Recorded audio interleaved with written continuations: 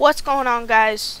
I'm going to be doing a tutorial on how to set up this little motion sensor controller for Streamlabs OBS. So it's in the bottom of my screen right now. It's pretty cool. So first you're gonna have to go to Game Pad Viewer.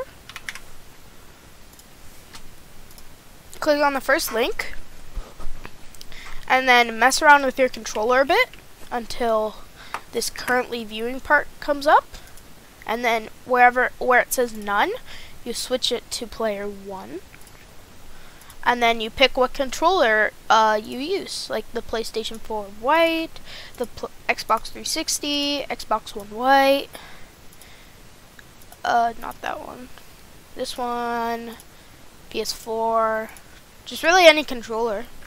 Well, most controllers. So for this tutorial, I'll use this one.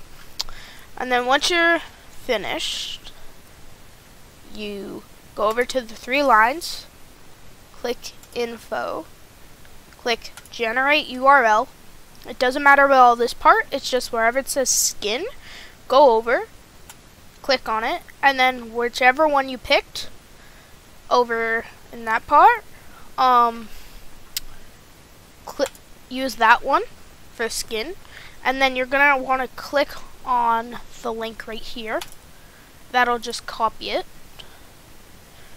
and then you have to bring up your Streamlabs, and you gotta click Add New Source, Browser Source, Add Source. You can rename it whatever you want. I'll just rename it gamepad.com.